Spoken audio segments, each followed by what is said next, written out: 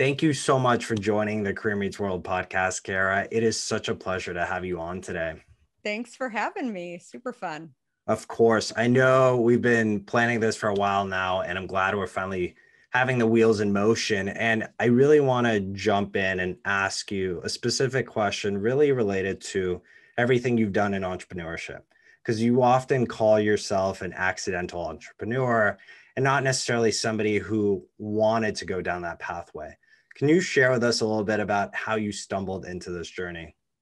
Yeah, I won't even go as far as to say I didn't want to. It's just I never thought about it, right? I went to school thinking that I was going to be a journalist, and that's where I started. And then as I started actually at Time magazine, and then ended up getting recruited out of there, which would be to a company that would be thought of today, I think, as a late stage startup. It's called CNN. And so Ted Turner was still running around the office in New York. And I mean, I probably learned the most about culture going from Time, which was super buttoned up, to, a little bit crazy and guys running around in a suit and cowboy boots. I grew up in Arizona. I hadn't even seen that in Arizona. It was just funny. I mean, it just, to me, like watching those different kind of cultures. And then when I moved to Silicon Valley, shortly after that, I was engaged and came out with my husband. We actually wanted to stay in New York, and nobody was basically technology law was all happening in the Bay Area in 1994. And so we came out thinking we'll be here for 2 years and then go back once it starts back in New York and some of the firms. So it was really because of him that we came out. And then I was considering, do I stay with CNN or do I go and do something else? And I had an original iMac when I was in college. I was a journalism major. I got so tired of putting whiteout into the keys on my typewriter. And so I used all my pennies from waitressing to buy an iMac. And I was obsessed with Steve Jobs. I just loved, the design of it, the aesthetics of it, but also it worked and it was simple. And I didn't know how it worked, but it worked. And I loved that whole thinking. So I was trying to figure out, how do I get a job at Apple when I moved out here? And then I thought, it's kind of far from San Francisco.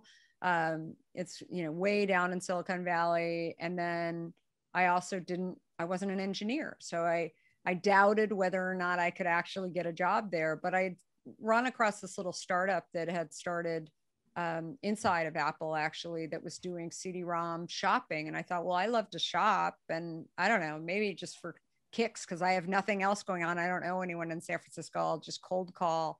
And it ended up that they picked up the phone, and it was 5 guys in an office. It was like it was so different than what I had seen in New York.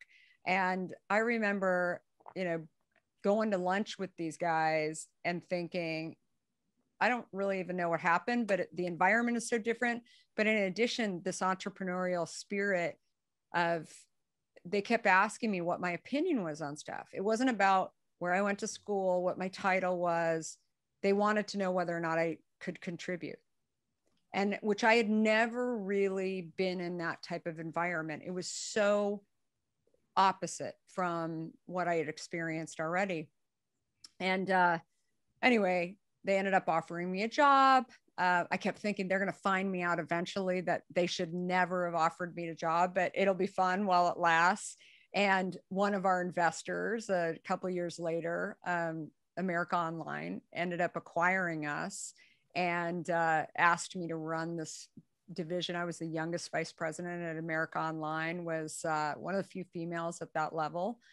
And shopping and e-commerce was never supposed to happen. I mean, there's crazy stories, including some of them I talk about in the book, others, reaching out to Jeff Bezos when he was just a bookstore, and building bookshelves with him. I mean, it was insane what we were experiencing, and just kind of that entrepreneurial spirit, but didn't know it back then.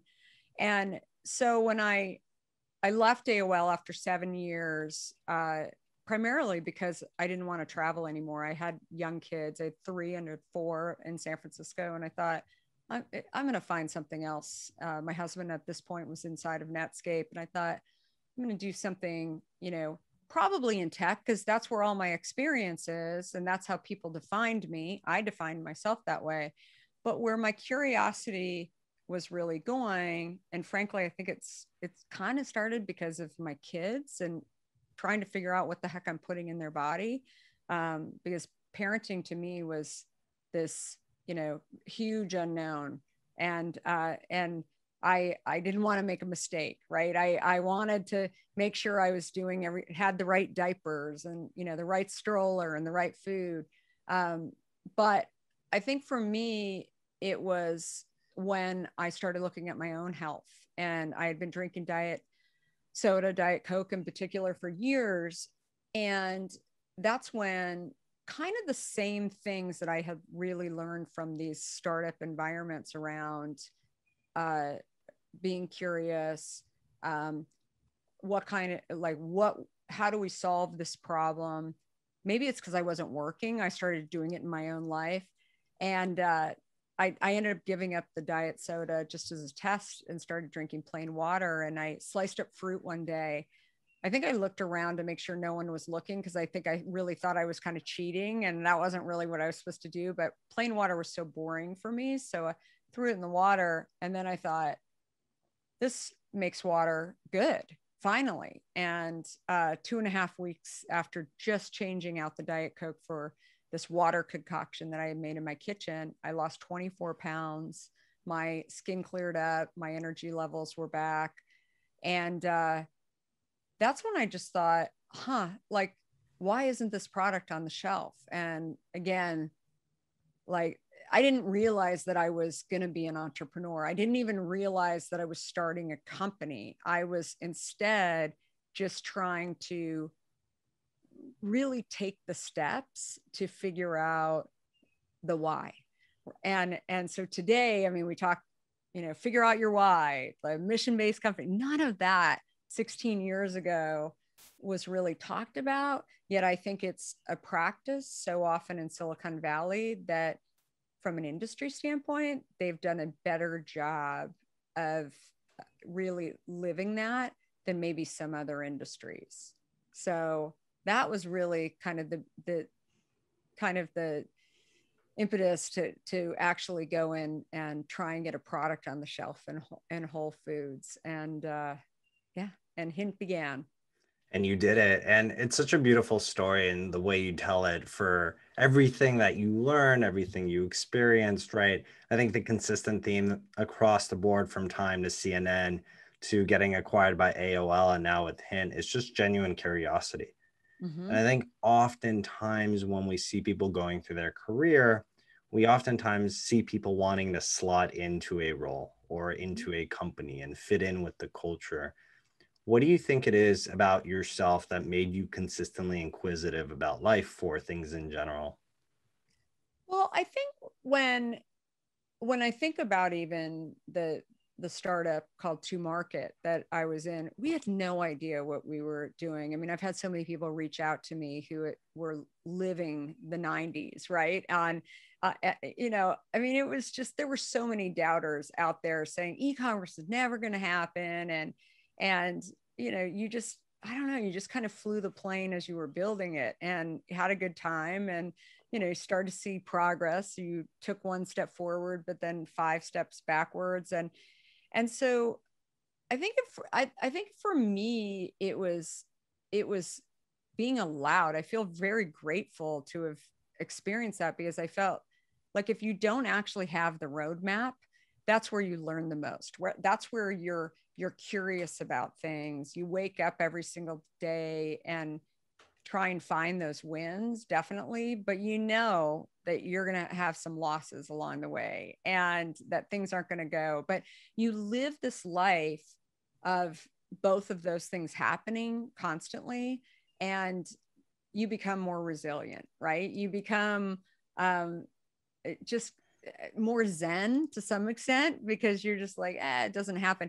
People have said to me, gosh, you, especially in the book, I mean, you own a lot of your challenges that came up, and it's just, I find it strange that people don't talk about their challenges, because it's almost like therapy to me to actually say, okay, here's what happened. Here's my perspective on what happened. And then what I've learned to do along the way too is think about what could I have done differently.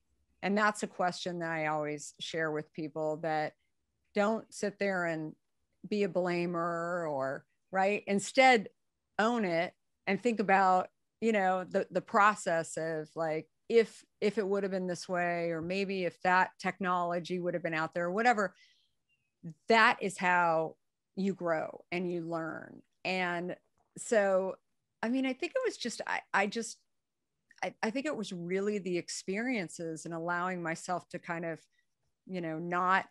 not be afraid to really not know, not have all the answers. And yet many of my friends, even from CNN was getting bigger. People were like, what is she doing in Silicon Valley? I mean, she could do a lot of other things. And why is she doing what she was doing? I think it really boils down to allowing myself to go into a place where I was going to learn. And I kept thinking, and I still talk a lot about this today, that, people say, oh, like you must be risk adverse. No, I actually lead with learning. I mean, that's where I'm constantly trying to learn. And when you think about when you're learning along the way, it is risky, especially in other people's eyes.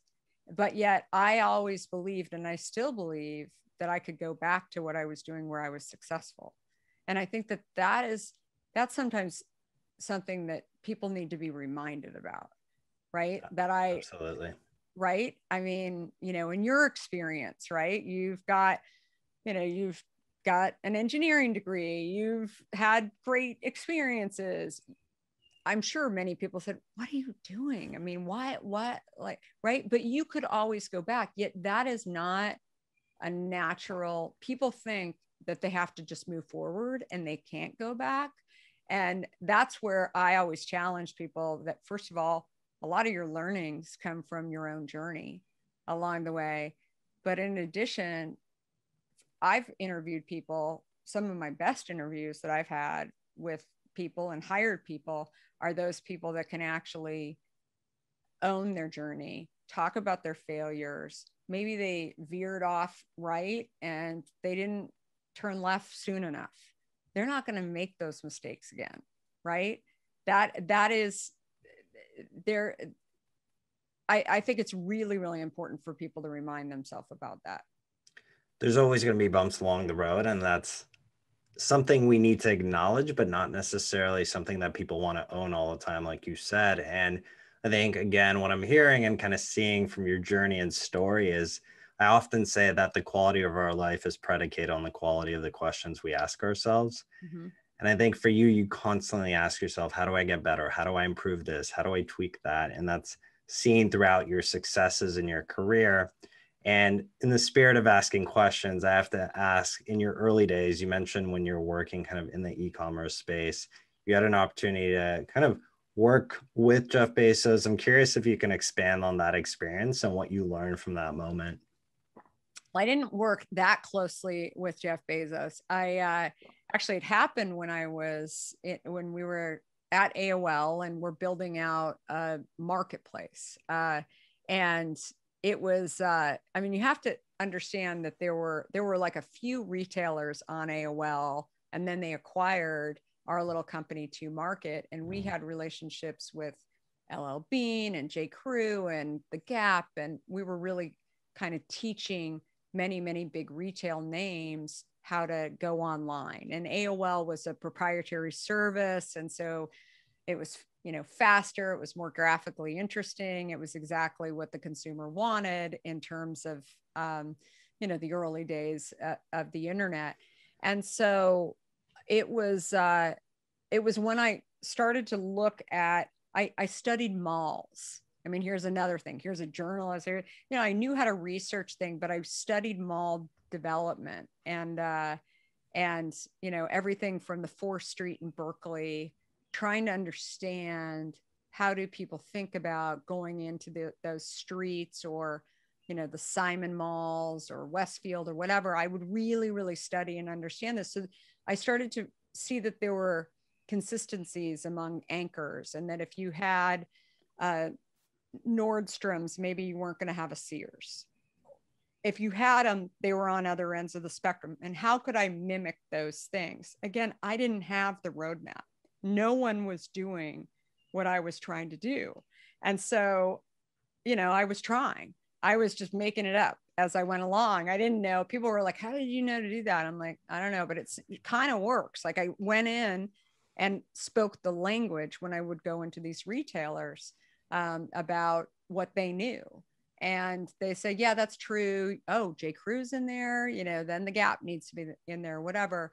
So I didn't have a bookseller for AOL. And I thought everybody wants books, and they kept requesting that they really wanted books. And we were trying to work with Barnes and Noble. Again, at the time, the graphics were really pretty slow on the regular internet. And there was this other company called Borders, and they had both said no to us. And so I'd heard about this guy up in Seattle that had launched this bookstore, and it was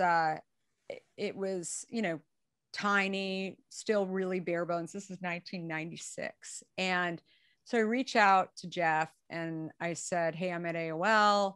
We'd really love to, come up and talk to you. I was actually thinking that I want to talk to him, but I don't really, this probably isn't going to be we're going to get Barnes and Noble and Borders, but it's just worth a Southwest flight from San Francisco up there. So I remember distinctly, he said, I can't actually meet with you until 5 o'clock because I have a lot of work to do during the day. And I was like, fine, I'll land there at 4:45, whatever. So he said, here's my address. So I pull into this area. It's a bunch of warehouses, and I'm driving around. I'm with another colleague that I brought with me, and couldn't find any addresses. So finally it's 5:15. I'm supposed to be there at 5.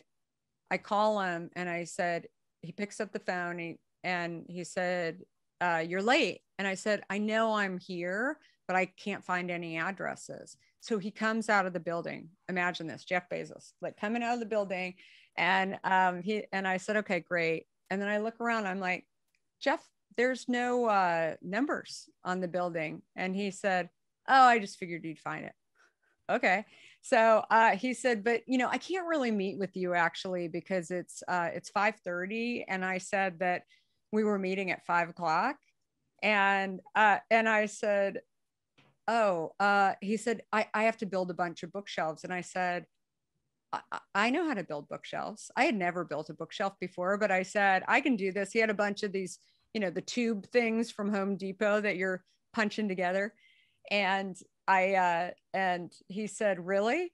And I said, yeah, I'm a great bookshelf. I can do it. And he said, and I said, we'll talk while we're building bookshelves. He said, okay. He just wanted help, right? Building the bookshelves. He said, I have this huge delivery coming tomorrow. So we're building bookshelves, and I'll never forget actually the meeting, what transpired. I'm really trying to size him up for, trying to figure out, is there any possible way that I can launch with this, tiny unknown bookseller? And I said, so why do you think that you'll be successful against Barnes and Noble or Borders? And he said, let me ask you a question. Do you read a lot? And I said, I do read a lot. And he said, do you ever go into a bookstore and ask the guy behind the counter for a recommendation? And I said, I do. And he said, do you trust the recommendation? And I'm like, well, he can't possibly know all the different categories of books. And he said, the future of book selling is recommendation and search. This is before Google. This is 1996. And I was looking at him just thinking, huh. And I'll never forget, I left and I thought, I don't know if Amazon's going to make it or not, but this guy is freaking smart. Like right? Like it was just what he was talking about was exactly, he was ahead of where everyone else was. Barnes and Noble and Borders were not talking about they weren't talking about search. They weren't, I mean, they just thought, oh, the technology isn't there. I mean, he was really thinking about it, and he was scrappy enough that he was building bookshelves, right? And trying to make it happen. And I remember getting on the plane and just thinking, you know, I don't know. I think he's going to figure this out. And because he's just, you can just tell there was this spark there. What I think is so interesting, I was sharing with somebody when I was sharing the story the other day, is that that's 1996, right? Obviously, Google came along and really like jumped in on this whole search phase. But I mean, things always take longer, right, than you anticipate. I mean, recommendations, I mean, arguably 5 years ago, it really was. I mean, it took 20 years, right, to really kind of get to where it needed to be. And that was with a lot of money behind it. It was just, but the ability for the consumer to adapt to what oftentimes early entrepreneurs, especially when you're talking about something new, it's just, it just takes time, and it's really hard to predict. And whether that's a service like a recommendation, or in our case, we started a new category within an industry, unsweetened flavored water. And the stuff, it just takes time. And you can't necessarily buy your way into getting the consumer to understand it either. It really is adaptation. And so that was something that I think Jeff really, I mean, it was absolutely nailed, but it really is just another proof point of kind of an entrepreneur, that being ahead of your time is not necessarily fun. I bet it was extremely lonely, but you very clearly knew that he was on to something in 1996. Yeah. Thank you for sharing that story. It's Yeah. kind of incredible in the sense that people who have this grand vision oftentimes see the top of the mountain. They don't know how to get there. And other people think they're probably crazy to want to go that direction. And I think both yourself and Jeff, in very different ways, have done that throughout your career. I think what Amazon's been able to accomplish over the last 25 years is pretty incredible. I look at Whole Foods, right? We're talking about health conscious eating in general. Whoever thought that Whole Foods and Amazon initially made a good decision, but it's proven out to be quite effective. And I'm sure they're looking at other acquisitions or building things out that are going to be quite incredible. I think in general, that story about what you were able to do, again, in that conversation with Jeff, and just have this tenacity to go and say, yes, I can go build these bookshelves when I have no idea what I'm doing. It's, again, a testament to how you think and how you operate.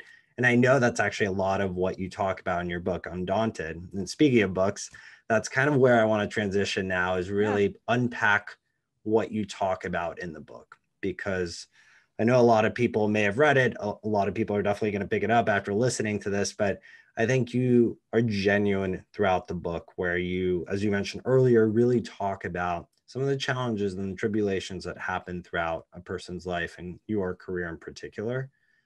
What does being a doubter really mean to you? What does it mean to doubt? So I think as humans, we all have doubts, right? We all at some point, even the most confident people, maybe they even have more doubts, right? You have fears. I think as you grow older too, and you become successful, you go from manager to director, VP, CEO, whatever, you don't want to take steps back in order, to fail, right? And or to potentially fail. Of course you want to be successful, but you're not willing to take those risks. You're not willing to look stupid, foolish. You're not willing to be a student anymore, because you've grown up in some way. And I think for me, what I like to encourage people to do is to really look at a life, instead of being a lifelong learner, and just keep putting yourself back into those early beginning stages, because you not only grow, and you don't have to go back to school in order to grow, right? You can do that just by kind of forcing the issue in a career. I mean, I think people have said, well, do you have to quit your job and then just go and jump into another industry? No, not at all. I mean, I have a story in the book about a guy that had worked in finance in our company forever. And he, ended up coming into, he wanted to work on supply chain and operations. He had been seeing kind of what that world was about and how it intersected with what he knew in finance, but there was stuff that he didn't know but he was kind of seeing little pieces of it. And so again, he went back to being a superstar finance person to all of a sudden jumping in, going to bottling plants and really understanding how trucking companies come into place, how, caps, how those, come into play, and times, and how do you add all those things. Very analytical in many ways, but he didn't have to put himself into a position where he was going back down to the bottom and being a student. Yet he was a quick study, and now he's running our, supply chain and operations. So you can do it inside of companies, I think, that are oftentimes not large companies probably, but smaller entrepreneurial Silicon Valley companies for sure, where you jump in and, you're curious. All of those are traits. They're not necessarily, they don't define you, or I should say your experience shouldn't define you. The traits should be the things that are really defining you. Your, curiosity, your ability to get back up again and try again, your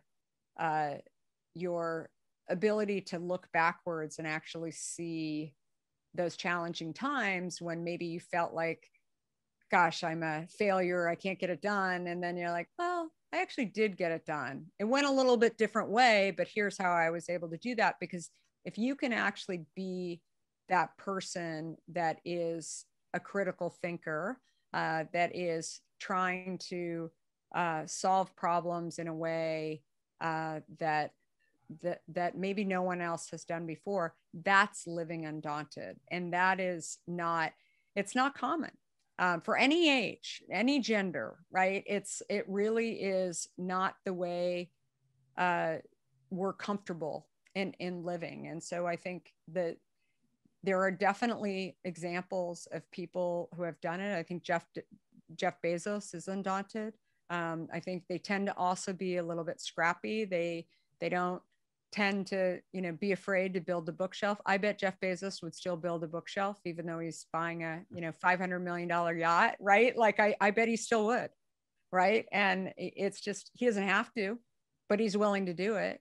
I think those are the people that want to live undaunted because they are choosing this path versus the path that is easy. So to take that even further, if you're looking at today's world and hiring, and how would you recommend people bifurcate a lot of the noise that exists out there that you have to follow this stereotypical model in the corporate workspace, climb up a ladder, versus giving yourself permission to make pivots or adjust or to learn new things? And how do you seek out those types of companies or managers or individuals who are really going to lift you up? Yeah, I think it's look, I think it's really easy if you're willing to go into an early stage startup, because it's kind of all hands on deck, right? You've got, everybody's doing a little bit of everything. And, oftentimes you're in one room and you can kind of hear what's going on and hear how you might be able to be helpful. But even as, the different stages in the company's development, you start to see how these roles really, intersect, and how, again, just being able to jump into those different areas, you can actually add value in some way. And I think, again, just leading with your own curiosity and trying to help out, that's where you start to learn about these different roles. There's definitely these larger companies that are a little more defined, that where I think it is harder to go and do that. So again, it's the advantage of being able to, the first step, I think, is to take that risk and actually say, I'm going to go to, maybe not a startup, but a, Series A or Series B startup that is a little, and here's what I want to do. I can come in and I can do that finance job, but I understand how these two things intersect. And that's what I really want to do. And I think people need that kind of talent and mindset, because again, I think if they're, if they want to be better and they don't want just to have kind of a typical, person in any role, which I don't think most companies in Silicon Valley and lots of different industries want. You want people who are smart and who want to improve things in some way. So I think it's asking and also telling people what you want right along the way too. Cause I think that's another thing, that waiting for it, you control your destiny, right? And if you don't believe you control your destiny, then you don't, right? Exactly. I mean, it's just, and so if you actually go into companies talking about, this is what I've done, this is what I want to do. And, start to network around too. I think that that's the other thing, that just because you're looking for a job doesn't mean that, maybe people haven't even thought about that too, right? Maybe you can solve a problem for people on how these two roles intersect in some way. So I think that's really the key thing, but really actually owning what you want to do and how those things intersect. I remember, I know your background is in engineering. We had an intern a couple summers ago, and he was giving me a ride home one day. He lives in Marin County, where I am too, and he was giving me a ride home, and we were talking. And he said, it was really interesting. I got to spend time with the customer service team. And I said, huh, like, what were you doing? I mean, he's coding, during the day. And I said, what were you doing on the customer service team? And he said, well, my desk was actually by the customer service group. And I started to hear about some of the challenges that they were having. And I was curious if it was something in the website that was a navigation of some sort that we should look at to see if we hadn't really thought about it. So I asked if I could actually get on the phone with some of these, some of the, concerns. And so what I found was that if I actually spent an hour on the phone through my internship, I'm coding for the rest of the time and working with the group there, but then actually spend the time on the customer service, I was actually hearing what the challenges were. And then I brought that information back to the e-commerce team. They hadn't thought about the things. And so he actually came in and solved a problem for the e-commerce team, an intern, right? Who was curious, who said, would you mind if I spend time on design, right? On design thinking. And again, like, we weren't even going to ask him, because we had defined, as a company, we had defined, okay, you're an engineer, you're going to do this. But he went out of his way to try and figure out, how can I actually solve a problem? But also, I mean, he differentiated himself by actually doing something that was like, wait, we haven't had anybody else ask, to do this. Of course you can cop in on customer service stuff. So again, I really think it starts with you and actually telling people what you're curious about, but also just asking and showing up and offering. Exactly. I think, first of all, that story is just so powerful, and it demonstrates that you just have to identify any problem. At the end of the day, there's always some level of a solution, but the curiosity and that combination is really that key to success. And that's the theme that I'm hearing from you right now. I know oftentimes, especially a lot of our listeners end up being kind of early stage founders who are curious around, how do I actually start a company, maybe while I'm working, but also just fully take the plunge. And I know that starting Hint was, let's call it, an accidental success, but you worked really hard and you committed to that level of curiosity. But I know that starting a company is never easy. There's always a lot of challenges that happen. I'm curious, what was one of those moments early on where you had to maybe doubt yourself and question whether this was truly going to work? So it was probably a year into starting Hint where I was really up against the wall. I could not figure out how to. Whole Foods was asking us for a longer shelf life on the product than we had figured out how to do. And I also wanted to find some more bottlers to produce our product without preservatives in it. Whole Foods was also sharing, and they were our primary partner in the early days in San Francisco. They were talking about distributing across the US, but we had to kind of figure out how to put that network together. And again, I'm in tech. I had no idea. I'm like, hey, do you have Cisco's phone number? I mean, I had no idea how to actually get started. And they said, no, you're on your own. You have to go figure this stuff out. And I was just really stuck. And that's when I was sharing with a friend that I had 4 kids under the age of 6. Plus, I'm trying to, figure out this new industry. I was tired. I was just really challenged. And that's when, sharing this with my friend, she said, I was sitting on a plane next to this very senior guy from Coca-Cola, and I should reach out to him because I don't know, maybe he can bottle your product, maybe, I don't know, distribute, whatever it be. I'm like, that'd be great. I'd love to talk to him.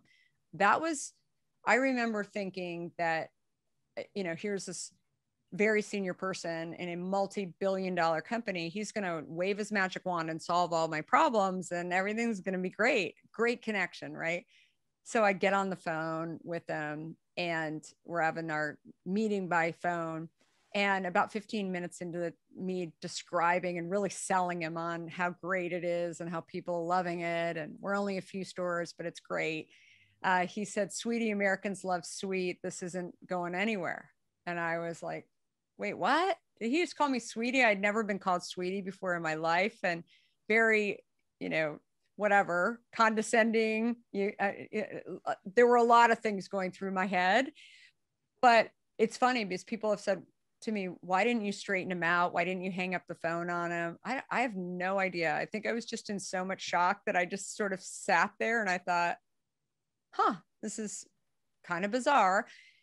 And when I tuned back in, what I realized is that he continued to talk about what he believed was what the consumer wanted. And what he believed that the consumer wanted was 0 calories. So at the time, diet soda was about 10 calories and they hadn't perfected the 0 calorie thing. And so he was going on and on about the consumer just wants 0 calories and they want it sweeter. And I'm thinking, but what about me? I've experienced this firsthand and I may want that, but eventually I'll wake up and figure out that that's actually not getting me health. And that was the whole reason why I was drinking diet over these other drinks anyway. And so at the end, I think he thought he convinced me that I should just shut the company down. He was like, not going to go anywhere. You should go back to tech. This is a terrible idea, whatever. And I really felt like I was talking to somebody who was on a different trip than I was, a different river. Prior to this call, I had looked up to him. He was godlike because he was this multi-billion-dollar company, right? And I wanted him to solve all my problems. It was so crystal clear to me after that hour that he didn't know how to produce a product that didn't have preservatives in it. He did not see the same consumer that I saw, that frankly, I was hearing back from over the last year, who was saying things like, you're helping me control my type 2 diabetes, which was the first time I ever heard about this disease. About 2% of the population back 16 years ago had type 2 diabetes. Today, 40 to 45% have type 2 diabetes or prediabetes. And so it was clear that what I was doing was trying to help people get healthy. What they were doing was trying to sell product. And that was, no one could have told me that. I had to experience that. And I thought, why do I listen to somebody and why do I care? Even the sweetie part of it, I thought, he's talking about something else. I need to focus on what I'm doing and either quit or throw the gas on, because he has a lot more money than I do. And if I try and convince him and share exactly who this consumer really is, he's got a cruise ship that, you know, it's going to take him a while to turn around, but he can do it.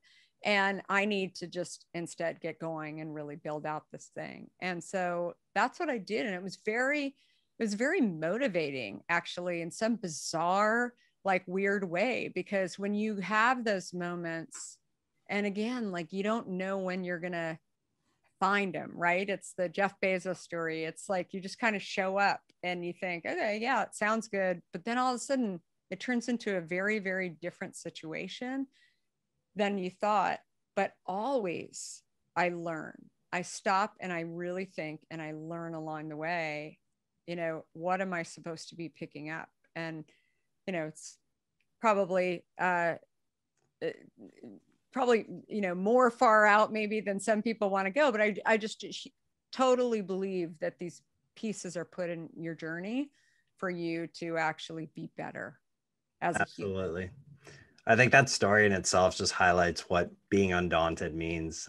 It's just a characteristic that you clearly have had within your DNA for so long. And I'm personally extremely happy that you didn't listen to him because, one, I selfishly love hint water, so I'm glad we're having this conversation.